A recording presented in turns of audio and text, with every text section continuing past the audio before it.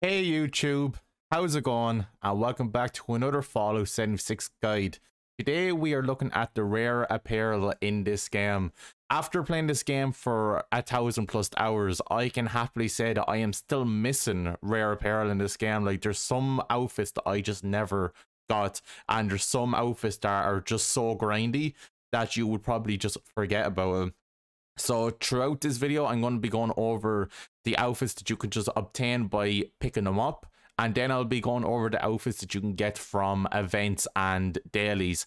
Before we continue on, let's talk about our sponsor, Raid Shadow Legends. Raid Shadow Legends is a free-to-play mobile and PC game that has 400+ champions where you build teams to claim glory in campaign and PvP modes, with new characters coming out every month and a very good progression system in the game.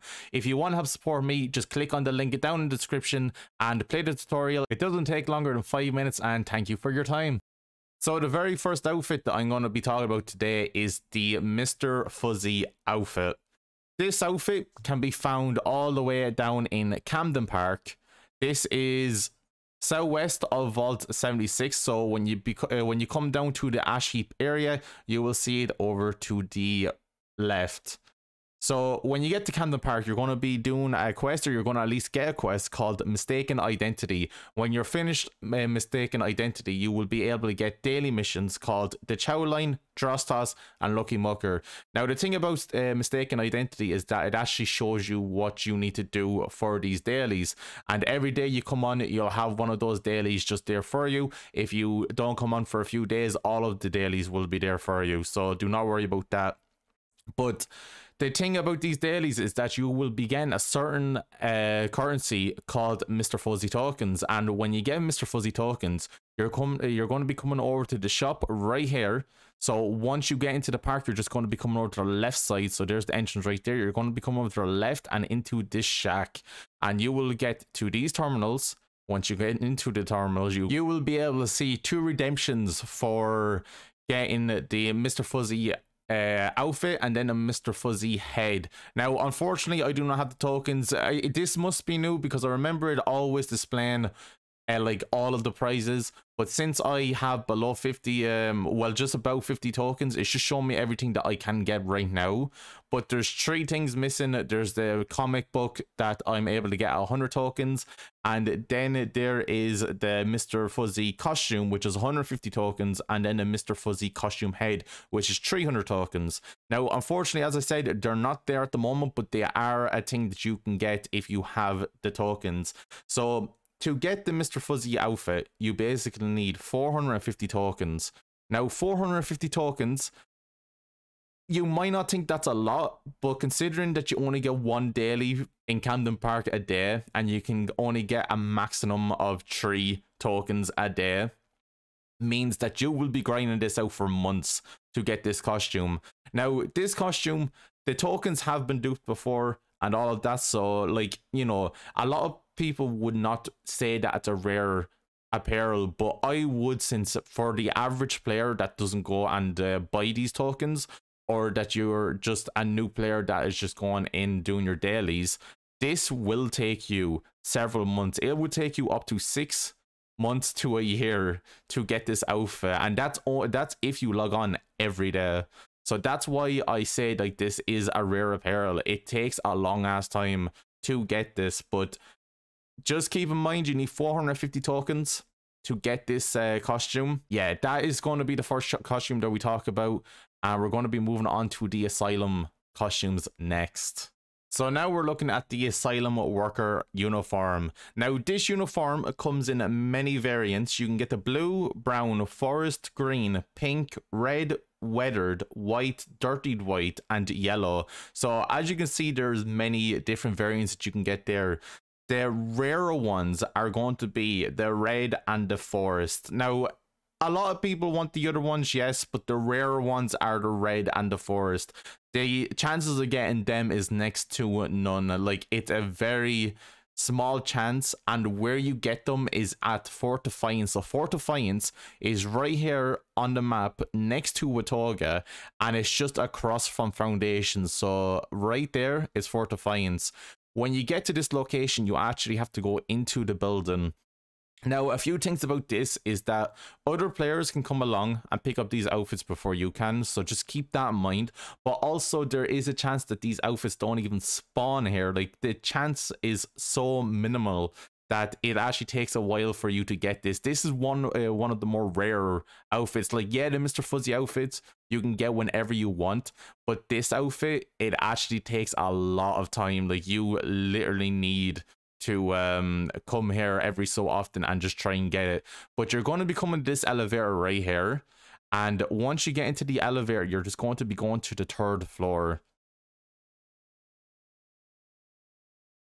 Once you spawn into the 3rd floor, you're just going to be checking a few rooms in this location. So when you get into this location from the elevator, you're just going to be checking the bed areas, because the bed areas is where the outfits are going to spawn. So just have a little look around. If you don't see them, just move on. So from there, you're going to come down to the end of this corridor into this room, and you're just going to check the beds as well. You'll just see around if you see them on the bed. For me, I am not really getting lucky right now.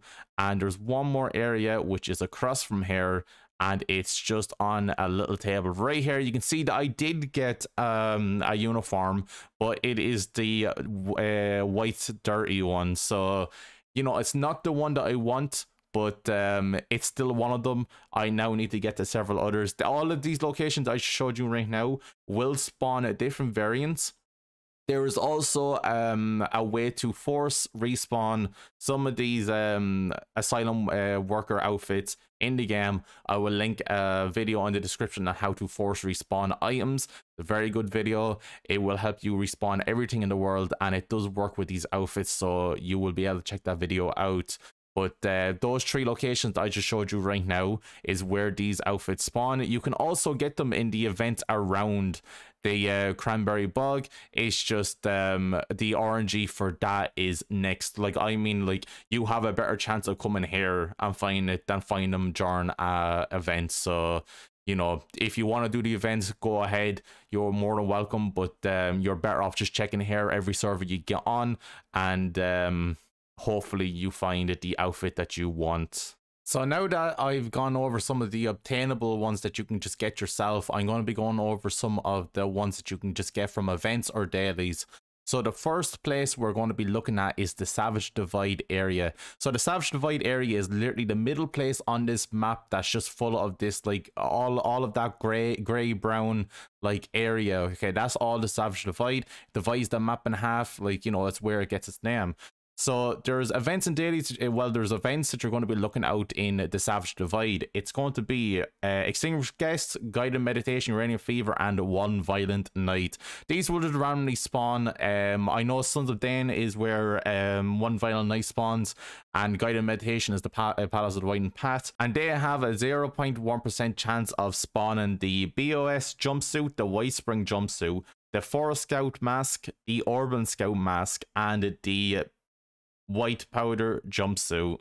So the next area we're going to be looking at is the forest area. So in the forest area, which is all the area around Vault 76 that has all the green on the map, you can see it all the way down here, all the way down to the ash heap, all the way up here. You can see this is all the forest area.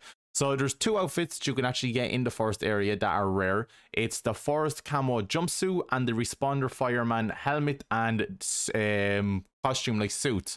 So do not get this mixed up with the fire breather suit. I know a lot of people are just like, oh, I already have it, like I have the fire breather one. No, we're looking for the responder one from the forest area. So there is a few good events and dailies you can do. So you can do Strange Brew. With Strange Brew, you can get the daily from just coming to the giant teapot and talking to Sweetwater. He will give you the daily for the Strange Brew. And then Ecological Balance, which you need to go around the map and find a little holotapes. But the way to activate that daily is that you need to come to the water treatment plant, which is right here. You go in here, you'll find a terminal, and you will get a few steps to complete this daily, and then you'll get the daily every few days. So those are the 2 dailies that you can do to get these outfits. But you can also do Back on the Beat, Feed the People, Collision Course, Fly Swar, Leader of the Pack, Fertile Soil, Project Beanstalk, Path to Enlightenment, and Tea Time.